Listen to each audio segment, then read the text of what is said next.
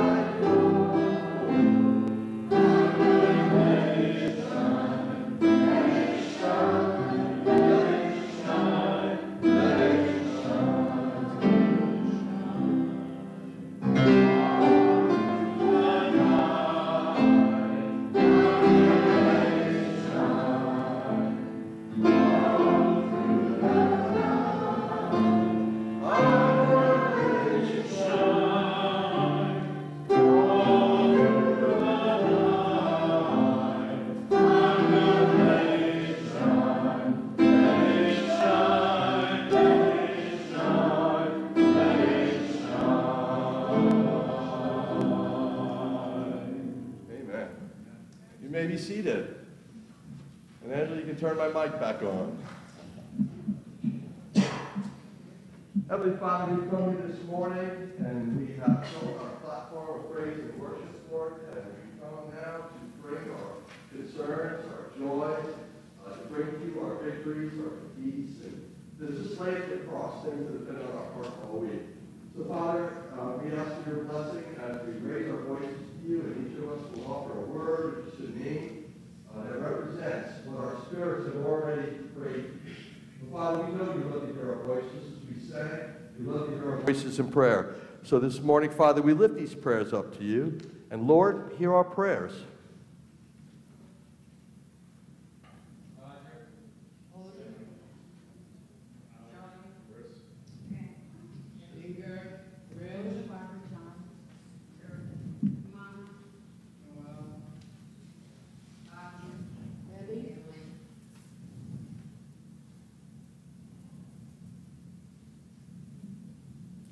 Father, thank you for your Son, our Lord and Savior Christ Jesus. It was through his life, his perfect life, lived among us, that by accepting his gift, your grace of Christ, we can approach the throne with our prayers.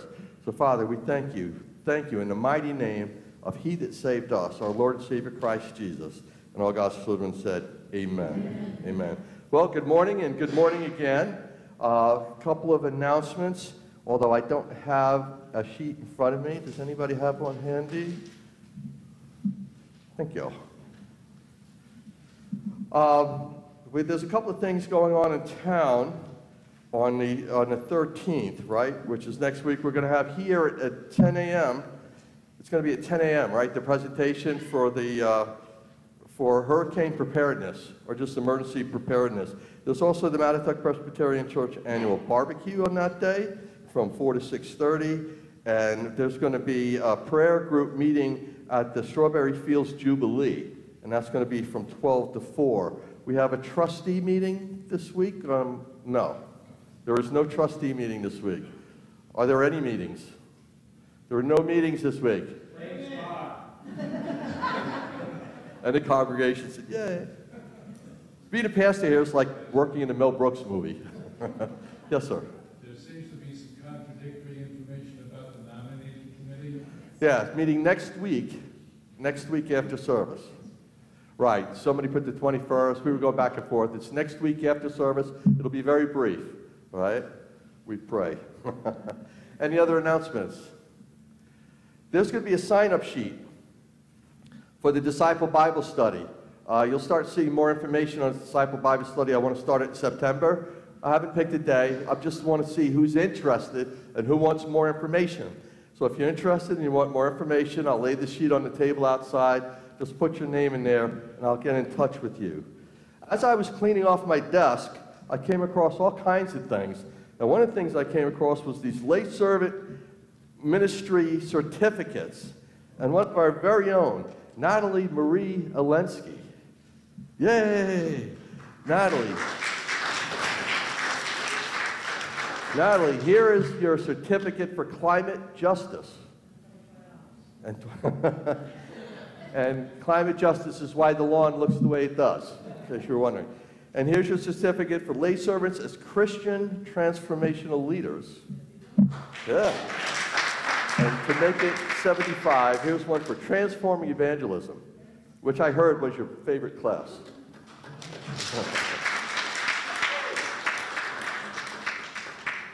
And I always said that was her favorite class because that was the class that I was instructing. What happened to Christian humility, right? That we're supposed to have, and welcome back to join us this morning. Any other announcements? Anything else going on this week? We had a nice time at the parade. Many bubbles were distributed in the air and in the bottles, and the canopy worked really well. It was nice. It was a nice time, and thank you for everybody that came out and helped represent us. Anything else? Any announcements? All right, will you please join me in the reading of our prayer of illumination? Let us read. Guide me, O God, by your word and Holy Spirit, that in your light I may see light, in your truth find freedom, and in your will discover peace through Christ our Lord. Amen.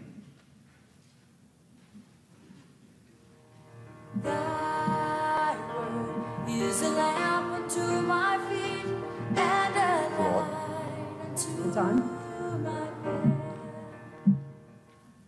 Good morning. The reading this morning is from Luke 11:33 through 36. No one, after lighting a lamp, puts it in a cellar or under a basket, but on a stand, so that those who enter may see the light. Your eye is the lamp of your body. When your eye is healthy, your whole body is full of light.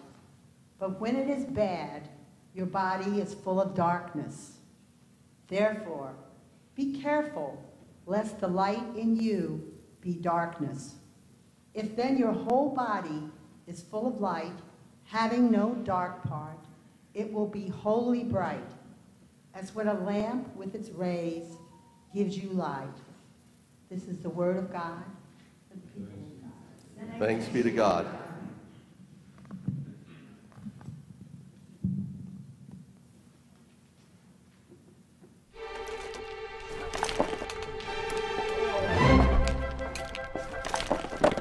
All right, that takes care of the back of the house. You wanna go around and take the lights off the front? Yeah, that'd be great. Oh, hey, by the way, thank you. If it wasn't for you, I don't know who'd get on that roof. You are awesome. Yeah. Is that the house you were talking about? Oh, yeah. They leave their lights up all year round. They leave their lights on all year long. Here, check it out.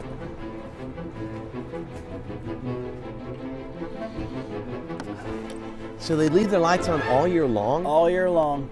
And those bulbs change according to whatever holiday season it is. Get out. Can't, wish I could. So like July 4th? Those bulbs come red, white, and blue. Thanksgiving. Harvest colors. Halloween. Black and orange. Memorial Day. Camouflage. Get out. Can't, wish I could. I bet it's embarrassing for the neighbors. Oh, the neighborhood. We're totally embarrassed. We complain about it all the time. Oh, and when there is no holiday season going on, those bulbs become little red hot chili pepper lights. What? Yep. Give me one good reason why you should celebrate the pepper. Can't, wish I could. It's like your neighbors are the Motel 6. And my wife, she's always saying, let's just leave the lights on just a little bit longer. Let's just stay in the spirit of things. But when Christmas is over, you take down the lights. Am I right? I don't know. I'm not even the right guy to ask. I don't even put lights on my house. Why don't you put lights on your house? I'm afraid of heights. But the question is, why do you put lights on your house? To celebrate Christmas, the birth of Christ, all that kind of stuff. There you go. That's your answer. What?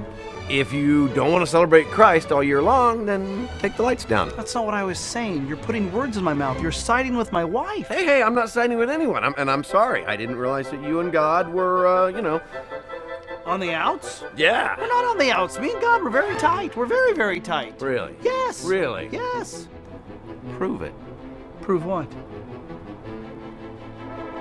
Are you daring me to leave my lights on all year long? Hey, no dare here. I'm just saying, you gonna let your little light shine?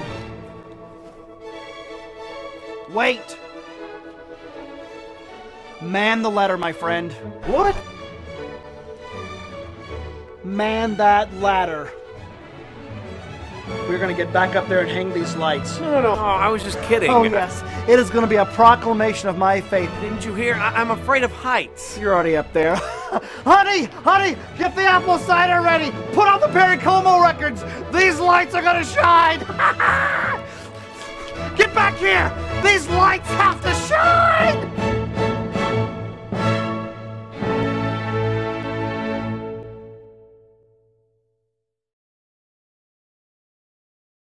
Well, guess maybe you picked up that our theme is let your light shine. Amen. In the beginning was the Word, and the Word was with God, and the Word was God. He was in the beginning with God. All things were made through him, and without him was not anything made that was made.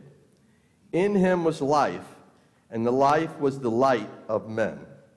The light shines in the darkness, and the darkness has not overcome it. There was a man sent from God whose name was John. He came as a witness to bear witness about the light, that all might believe through him. He was not the light, but came to bear witness about the light.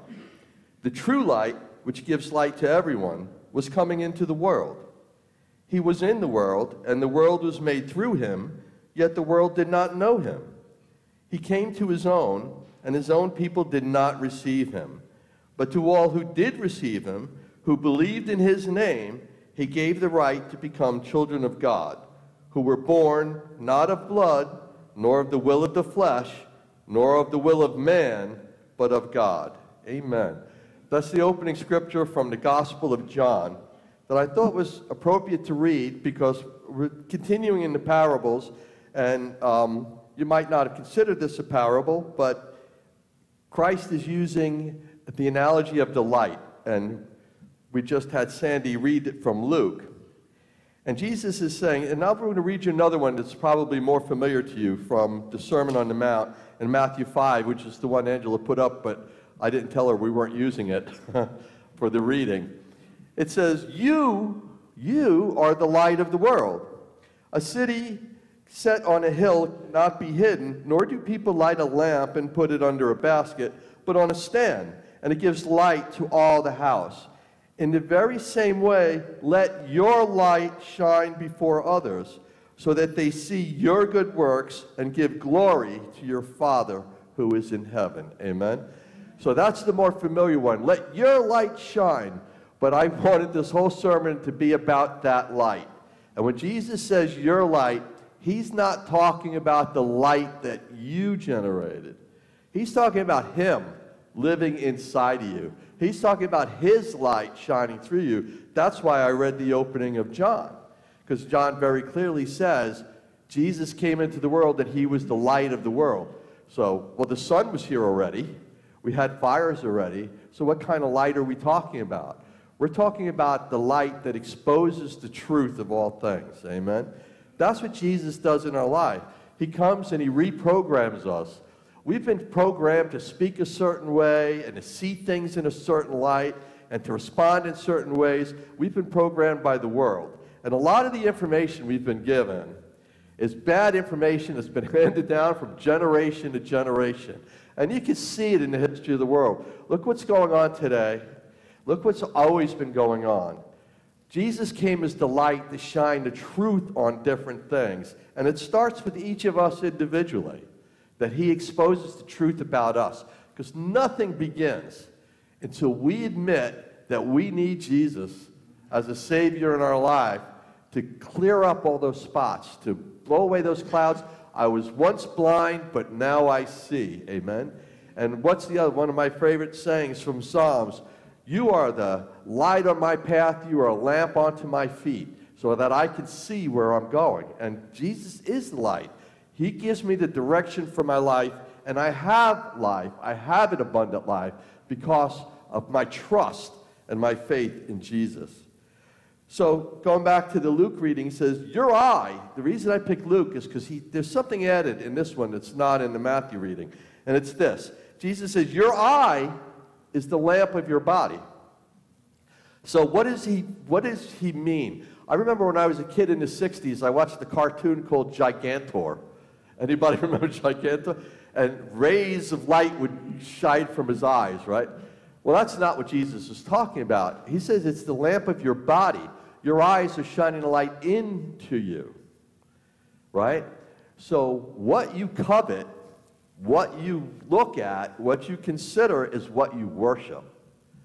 So Jesus is saying, be careful about what you're using to be the light inside you.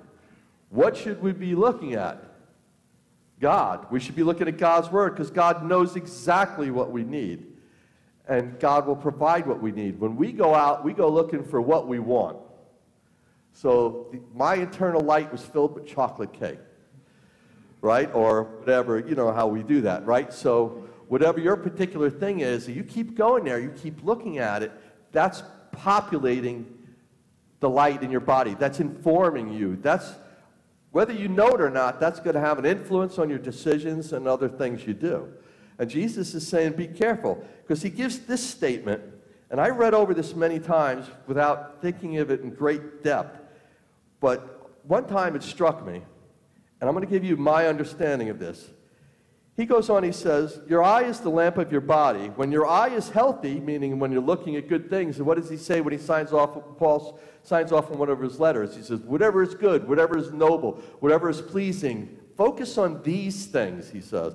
So Jesus is saying, when your eye is healthy, your whole body is full of light, but when it is bad, your body is full of darkness. And then he says, therefore be careful lest the light in you be darkness. So what does that mean? This is my understanding of that after reading it several times over many decades. A lot of us inform ourselves spiritually with a false light. We think there's some other way to spirituality, right? We think there's some other way that I can connect with the internal me through this worship or this self-help book or that, or I'm just intellectually, you know, I'm so brilliant that I don't need all this spiritual stuff, right? And I feel, or philosophy, right? Pick all the so many ways people could say that this is what informs me, this is what makes me whole. That's a false light. And Jesus says, if you're calling that light, your darkness is even greater than the person that hasn't even heard about Jesus, because you've chosen something instead of the true light. And if you go back and listen to what I said in the Bible, it said Jesus came into the world and he was, what word did they use? He was the true light. He wasn't one of these false religions, false lights that most of us get attracted to. So it's important that we go for the true light. So Mark, interestingly, in the Gospel of Mark, Jesus says this: if your hand causes you to sin, cut it off. This is one of the first scriptures I go to when I'm dealing with someone who's a literalist. You know, somebody says, everything in the Bible is exactly what it says, you know, blah, blah, blah. Okay. I guess your hand has never caused you to sin then, huh? Because I see it's still firmly attached to your arm. So Jesus loved to use hyperbole to make his point, and that's what this is. It's an exaggeration to drive home a point. But it gets to what we're talking about. He says, if your hand causes you to sin, cut it off. It is better for you to enter life crippled than with 2 hands and go to hell, to the unquenchable fire. And if your foot causes you to sin, cut it off. It is better for you to enter life lame than with 2 feet and be thrown into hell. And if your eye causes you to sin, tear it out. It is better for you to enter the kingdom of God with 1 eye than with 2 eyes to be thrown into hell, where the worm does not die and the fire is not quenched. So that line is for all of you that like the loving God in the New Testament as opposed to that nasty, mean God in the Old Testament. It's the same God. Nothing has changed, right? And Jesus warned us more about hell than anywhere else in the Bible that I've read. So this is something we need to listen to. And what Jesus is telling us with all that hyperbole is it's so important to enter into eternal life that radical means are necessary to remove whatever might prevent that. So it always comes down to the same thing. It comes down to idolatry. What do you idolize? What is it in your life? You know, popularity? Is it money? Is it sex? Is it some substance abuse issue? Is it gossip? Oh, there's just so many ways that it can distract us. So if any of you are doing that, you're in trouble. No. The truth is, it boils down to this again, what we talked about last week. It's a matter of the heart. Amen? It's a matter of the heart. I did many things that are not God-honoring before I was 40. But I had an alibi for all of them. I had a reason for doing all of them, right? And I was better than most other people anyway. I wasn't like the rest of those guys at the railroad. They did far worse things than I did, right? So that kind of thinking, you're on a highway to hell, as the prophet AC/DC once said. The change is when God gives you a new heart. You're still doing these things because they're a habit that you formed. It's just a habit. Many things we do.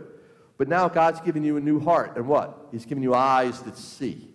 So now you know the truth. And the truth will set you free. Jesus is the truth. Now I know the truth. He convicted me. This stuff is harmful for you. This stuff is harmful for the people in your life that love you. This stuff leads to death. You need to eliminate this stuff from your life. So with your new heart, you understand that, you feel convicted, you confess, and you say, Lord, help me with this. And that's what I always go back to, because God doesn't say, you need to fix this, good luck. That's not how God works. God says, you need to fix this, stay with me, and I will help you. I will help you work this out. And that's how it works. God wants to partner with us to give us that life, amen? It's nothing that we're going to be able to do on our own. So with our new heart, and our new eyes, understanding that we need help with this, we start our walk of sanctification, where I start allowing Jesus to work in me so that I can slowly start removing and untangling these things. You remember I used the analogy of weeds growing and taking over. Well, with my hedge trimmer, I attacked that wild rose behind the dumpster, and I cut it back only to expose poison ivy. But that's how it is in your life. You're going to have sins, and you're going to start cutting back at it. Cutting it back. I don't want this to dominate me. And then you might expose something else. Oh, look. And Nancy and I were throwing this word around the other day. Look, here's the root cause of all that other stuff that was so buried, that was so blocked from your consciousness because maybe it was painful and you didn't want to remember it. But now it's affecting things that you're doing. This is the stuff that God's going to help you with. This is the stuff that God's going to walk you through. In Ephesians chapter 5, Paul says, let no one deceive you with empty words, for because of these things, the wrath of God comes upon the sons of disobedience, sons and daughters. See, when I say sons of disobedience, very rarely does a woman say that it should be gender inclusive. But you understand, whenever we're using these pronouns, we're talking about all of us, amen? So let no one deceive you with empty words. The problem is you go to a lot of churches and stuff, and they don't preach the Bible. They preach some form of philosophy, or they preach some form of social activism, which is not bad. It's just not salvation. It's not what's going to free you or inform you. So he says, and I love the line, sons of disobedience. I always thought that should be a show, right? Maybe out of a motorcycle gang or something like that. The sons of disobedience. Because that's what we were. We're disobedience, right? We're just petulant, disobedient children when it comes to God, right? What do we say? I don't want to. I don't want to go to church. I don't want to do that stuff. I want what I want. Therefore, Paul continues, do not become partners with them. For at one time you were in darkness, but now you are light in the Lord. Walk as children of light. Where did that light come from? That light comes from Jesus. And as long as we're attached to the vine, I can receive from that source of light, and I can be the light for others. As long as I'm attached to that vine, Jesus will work through me to share a word with somebody, to pray with somebody, to be generous to somebody, to be forgiving of somebody, to not get insulted by somebody. That's a biggie, right? I used to have all my trigger things, and now I smile. Somebody will say something that used to really tick me off. See, my language is even getting better. Yeah, somebody would say something that would really tick me off, but now I just smile when they say that, because you know what? I smile because my Savior has healed me, amen? Just like that blind person, just like that paralytic. Remember when the blind man blinds his birth and Jesus heals him, and the Pharisees are so upset. They drag him into the thing, they're questioning him, and how is it that this happened? And he says, why don't you go ask him? He says, all I know is that I was blind and now I see, right? And he couldn't hide his joy for what Jesus had done for him, and that's waiting for all of us. And it's new glories from day to day. It tells us, you know, like, oh, look what Jesus did in my life. Isn't this wonderful? Well, stay tuned, because he's just getting started. And there's amazing things every step of the way for you. So you are the light in the Lord. Walk as children of light. For the fruit of light is found in all that is good and right and true. You hear these words over and over again, the fruit. And it's tying the fruit to the light. And it's good, right, and true. True. And try to discern what is pleasing to the Lord, not to you. Take no part in unfruitful works of darkness.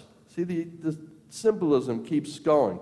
But instead expose them. How do you expose things? By shining light on them. For it is shameful even to speak of the things that they do in secret. But when anything is exposed by light, it becomes visible. For anything that becomes visible is light. Therefore it says, awake, O sleeper, and arise from the dead, and Christ will shine in you. Amen? Awake, O sleeper, and rise from the dead. That's not a Bible verse. Best Study says that that was an early part of a hymn that they did during a baptismal service for people that were coming into the faith. And the language is wonderful. Arise, O sleeper. I remember when I was first being exposed to the Word, the guy that was helping me read through the Bible used this analogy. He said, before people are born in the Spirit, they're zombies. They're zombies. They're just walking around like robots. And I hear people say, oh, religion, you're just robots following rules. And it's absolutely the other way around. It's absolutely the other way around. Before you're born in the Spirit, you're just an animal following the passions of your flesh, following what the world tells you to do, following whatever you needed to do to assimilate and fit in or belong. That's what you did. You're just a robot responding to stimulus. When Jesus comes into your life, he gives you the free will. You have the understanding to see things, and you are no longer a zombie, and you have awakened from the dead. Isaiah, arise and shine, for your light has come. All right? So Jesus was in the beginning. He was called the light. And Isaiah is now talking to the nation of Israel. But This is God talking to us today, right? The nation of Israel was God's chosen people. We are God's chosen people. Arise and shine, for your light has come. It's the Messiah. And the glory of the Lord has risen upon you. The glory of the Lord Jesus has risen upon you. For behold, darkness shall cover the earth. It pretty much does. And thick darkness the peoples. But the Lord will arise upon you, and his glory will be seen on you. Amen? So let everybody know that you are a Christian by displaying the light that comes in Jesus. Amen? Be Jesus when you're out there. And finally,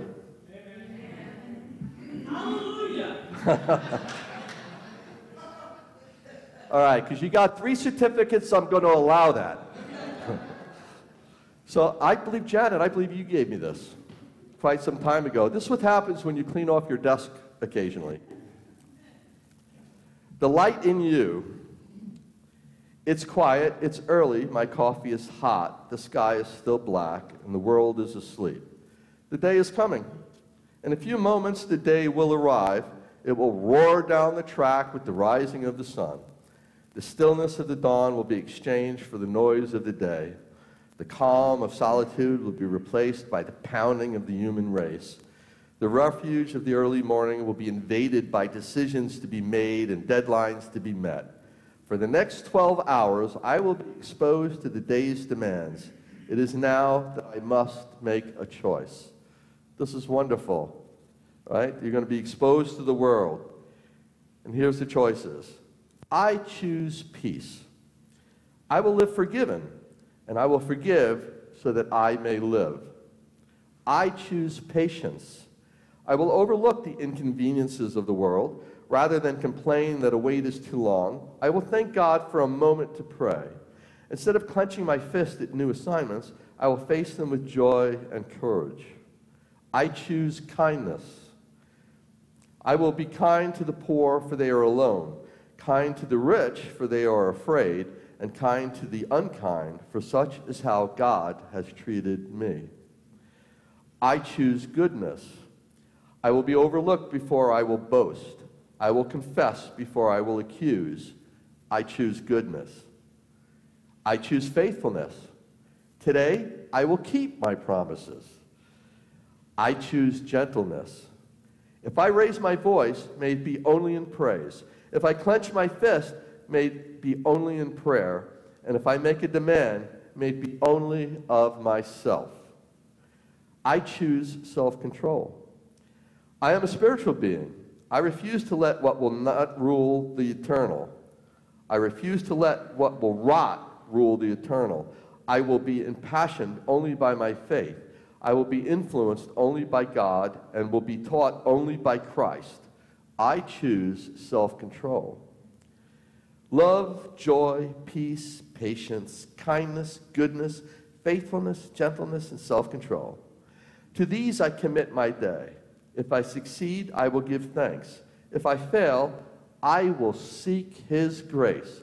Let me change that. When I fail, I will seek his grace. And then, when this day is done, I will place my head on my pillow and rest. Amen? And thank you, Janet. This is how to show that light that Jesus has shined in your life. Amen? Now, as a little change, we're going to sing Holy, Holy, Holy. It's in a key that you will not recognize, but if you care to, you can look it up in your hymnal. I believe it's 64, unless it's 646, like the last mistake about it. I believe it's 64, Holy, Holy, Holy, and if you can, try to join us in our key.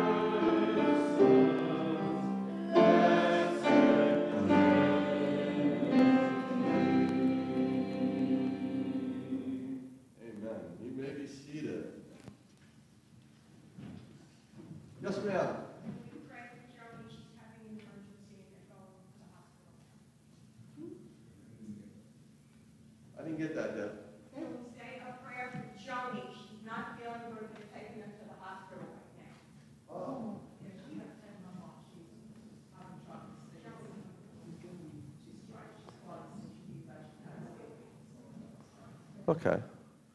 Let's pray. Let's pray.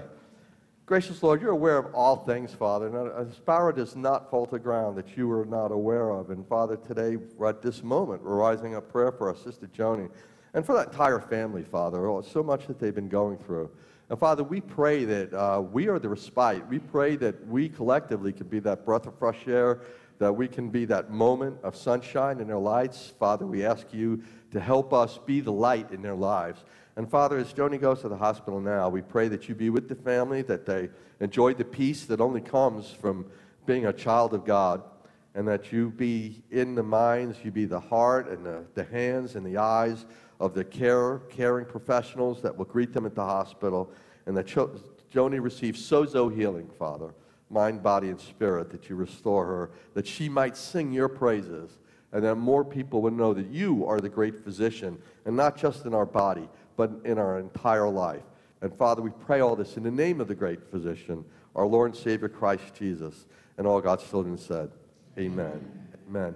And that's the way you should pray. Whenever you're exposed to a situation like that, try to eliminate this line from your repertoire. I'll pray for you. Try to eliminate that. Try never to say, I'll pray for you. Try to replace it with this. Let me pray with you. That has way more power. It's going to have way more power for you as well as for them also. Amen? So we begin our communion service now, and we begin communion with our confession. As I was talking before, we pray that God convicts us of what needs to be convicted so that we can confess it and he can start his healing in our lives. Amen? So let us read this corporate prayer of confession, and then I will give you a moment to raise up your own prayers. Let us read. God of light, I confess that often I go astray and leave your light. I follow the dim lights of the world of success and fortune. I follow the dim lights that call me to be more religious by following rules. I follow the fading light of personal salvation. Forgive me for not seeking the true light of your love for all the world. Forgive me for not following the ways of Jesus, my Lord and my Savior. I pray you help me to abide in your light, to live the abundant life of a kingdom citizen. I ask all this trusting in Jesus' mighty name. Amen. Take this moment to raise up your own prayers of confession.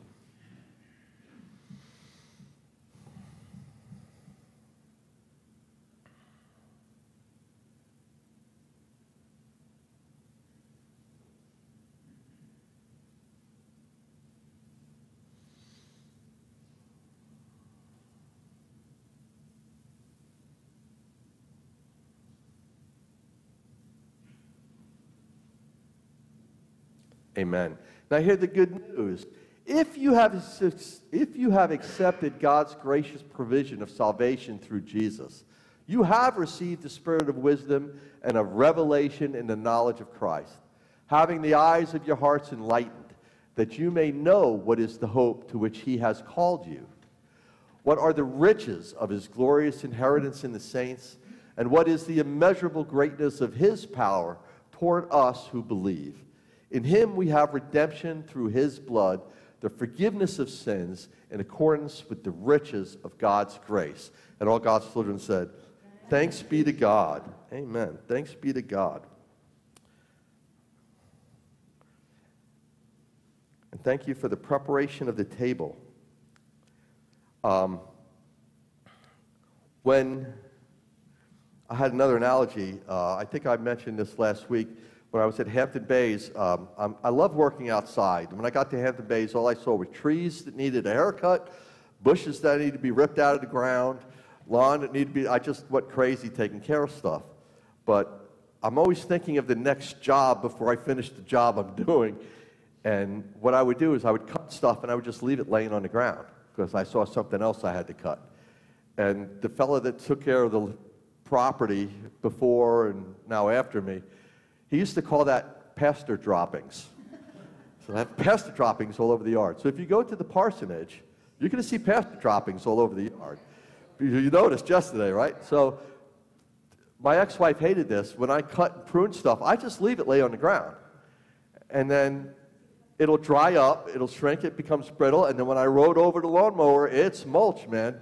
Each time I run it over the lawnmower, it slowly disappears. I don't have to rake, combine, go to the... I don't have to do any of that stuff.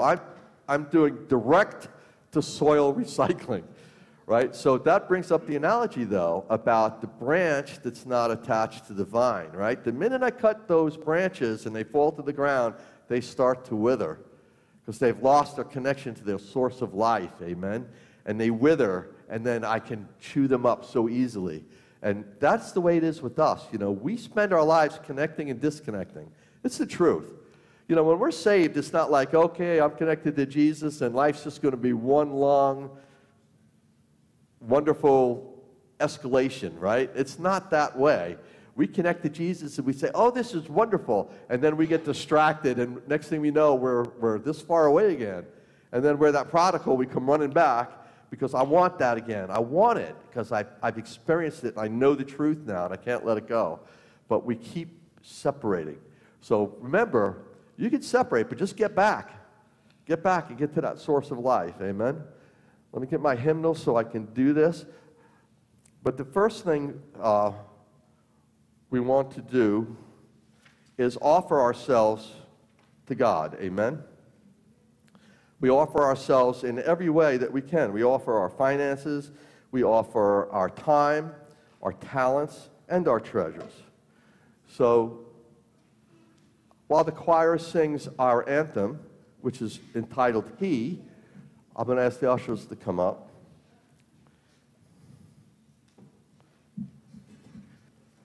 And ask you to give it a joyous heart, but not in a spirit of compulsion. Oh no. I just realized now I'm Nick. You're Nick. Oh no. I'm saying oh no for you.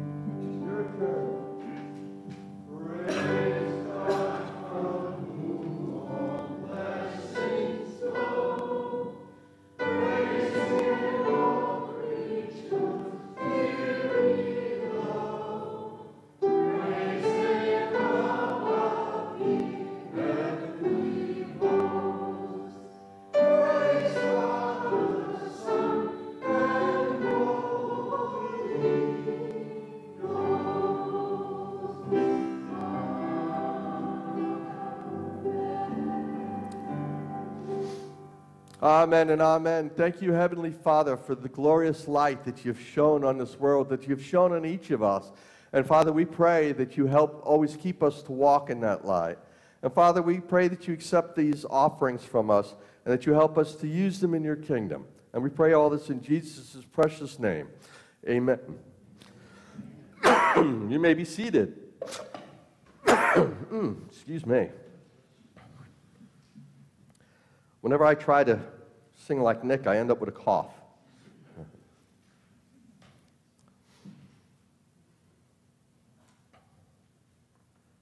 The Lord be with you. Lift up your hearts. Let us give thanks to the Lord our God. It is right and a good and joyful thing, always and everywhere, to give thanks to you, Father Almighty, creator of heaven and earth. Because you came into a dark world as the light of the world, and even though your own people rejected you, you persevered in your steadfast love, and you stayed with us, and you sent prophets to preach your word, and ultimately you came in the flesh yourself as Christ Jesus to be the sacrifice for our sins. Through his acts, you started your church here in heaven and called your church here on earth and called each of us into that church, the body of Christ, so that we might receive his light and be the light for the world. And so with your people on earth and all the company of heaven, we praise your name and we join in this unending hymn. Holy, holy, holy Lord, God of power and might, heaven and earth are full of your glory. Hosanna in the highest. Blessed is he who comes in the name of the Lord. Hosanna in the highest. Holy are you, and blessed is your Son, Jesus Christ. By the baptism of his suffering, death, and resurrection, you gave birth to your church and delivered us from slavery to sin and death, and made with us a new covenant by water and the Spirit.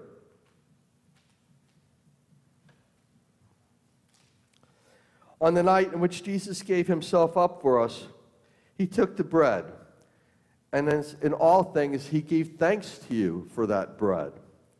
He then took the bread, and he broke it. And he passed it to each of the disciples, and he said, "Take and eat of this. This is my body, which is given for you. Do this in remembrance of me." When the supper was over, he likewise took the cup.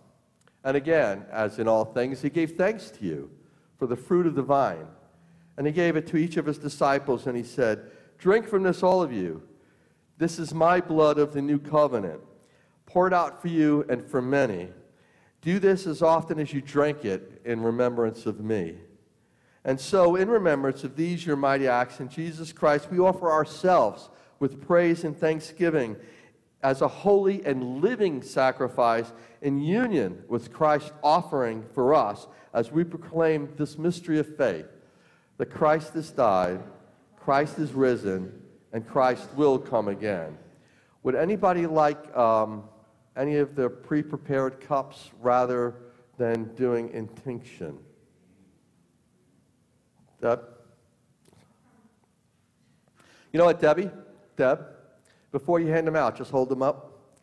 Heavenly Father, pour out your Holy Spirit on us gathered here and on these gifts of bread and the fruit of the vine. Make them be for us the body and blood of Christ, that we may be for the world the body of Christ redeemed by that blood. By your Spirit, make us one with Christ and one in each other, and one in ministry to all the world until Christ comes in his final victory, and we all feast at his heavenly banquet. Through your Son, Jesus Christ, with the Holy Spirit in your holy church, all honor and glory is yours, Almighty Father, now and forever. And all God's children said, Amen. And now, as Christ taught us, let us pray our Lord's Prayer. Our Father, who art in heaven, hallowed be thy name. Thy kingdom come, thy will be done, on earth as it is in heaven. Give us this day our daily bread, and forgive us our trespasses, as we forgive those who trespass against us. And lead us not into temptation, but deliver us from evil. For thine is the kingdom, and the power, and the glory forever. Amen. I'm going to ask let Derek to come up and offer communion to each of you. We had a worship committee meeting last night at the parsonage. And one of the things we discussed, there was no meeting. There was a bunch of us at the house. And one of the things we discussed was communion. And we all had different communion experiences, right? And somebody was saying, well, you know, it'd be really nice if we could just get the cups like we used to and get the pieces of bread and, you know, everybody line up. I said, but we don't have a communion rail. I'm on? Yes. Thank you. We don't have a communion rail. So we discussed it, and we're thinking about this, and we'll give it further talk. We're thinking maybe we could invite a group of people up to stand in front. Everybody will take a cup and a piece of bread, and then I'll say some magic words, and then everybody does the communion, and then we'll have the next group come up. We'll alternate, right? But it's not important how you do the communion.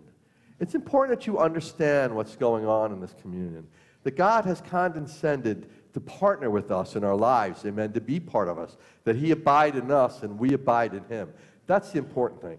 How it actually happens is beyond that. Now, understanding who's the head of the household, I'm going to ask you. Do you want to do the bread or the juice? Okay. We'll do each other after we do everybody else. So, no, we'll do us after we do everybody else. Okay. I know that sometimes we do it the other way around. Yeah. But so the table has been set. The offer has been given. Come commune with Christ. Amen. That He may be the Lord of your life.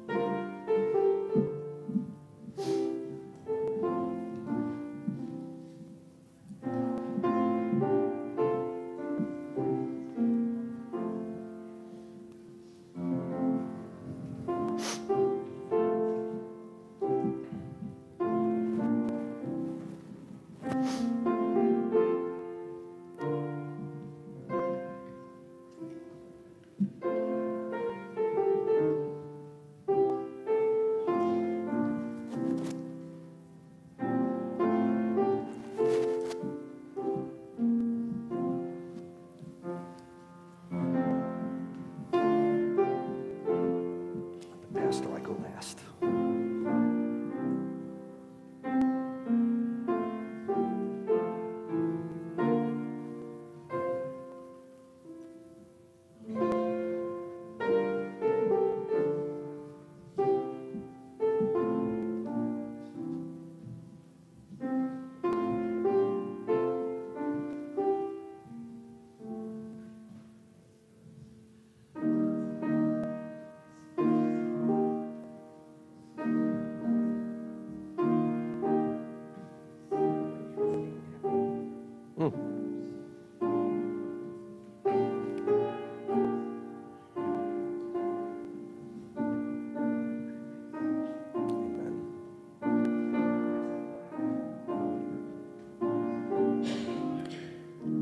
Oops, excuse me.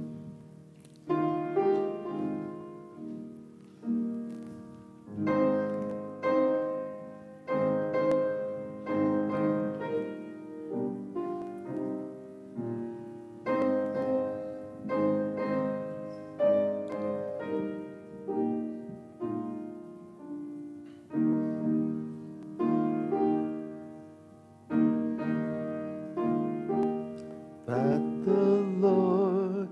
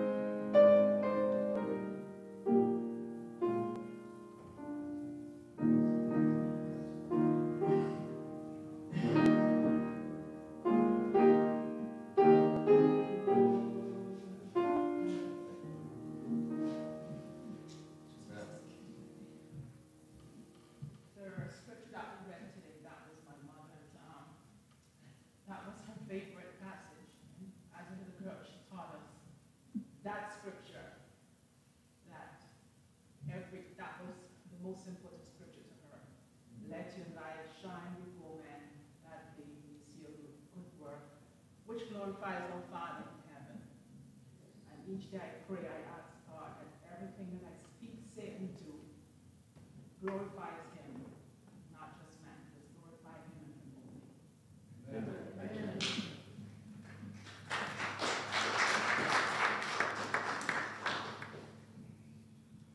Let us join together in our closing hymn.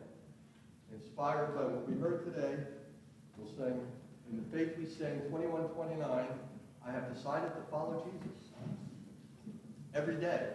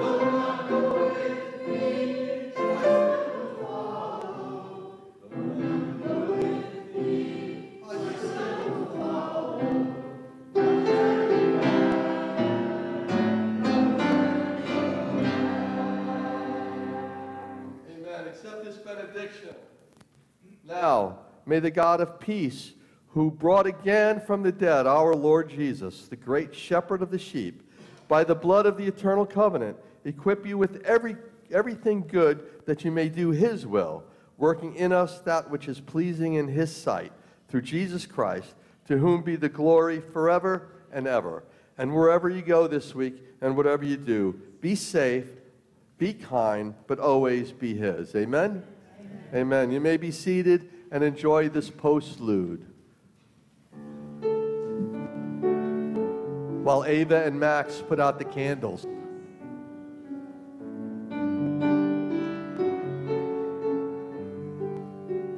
Hey, come on. We gotta put out the candles.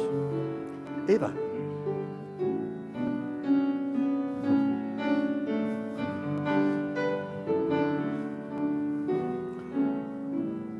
Light your wick before you put it out, all right? Here you go, Ava. You'll put out the candles. All right, but you're going to carry the light back, okay? Thank you. Let's go.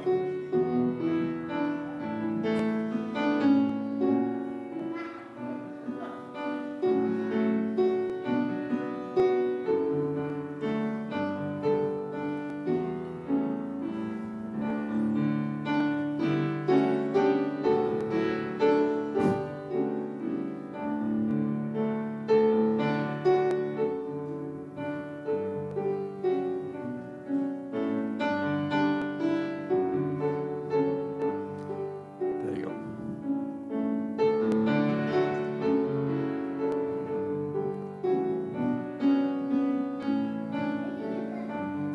go.